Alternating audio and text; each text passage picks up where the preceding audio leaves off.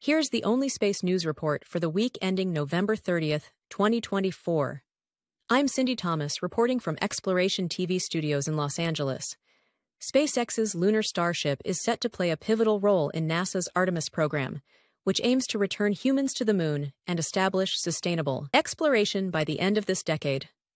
The Artemis program is named after the Greek goddess Artemis, symbolizing the twin sister of Apollo, reflecting NASA's goal to land the first woman and the next man on the moon.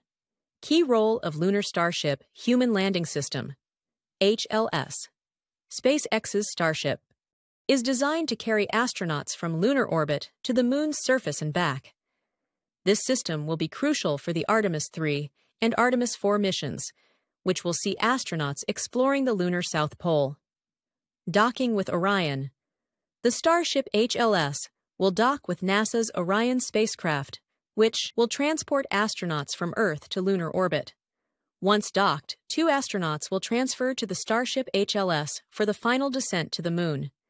The Artemis program aims to establish a sustainable human presence on the moon. HLS is a stepping stone for future deep space exploration to Mars.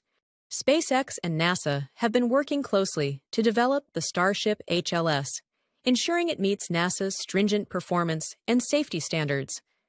That's the OnlySpace News Report for this week. I'm Cindy Thomas, reporting from Exploration TV studios in Los Angeles.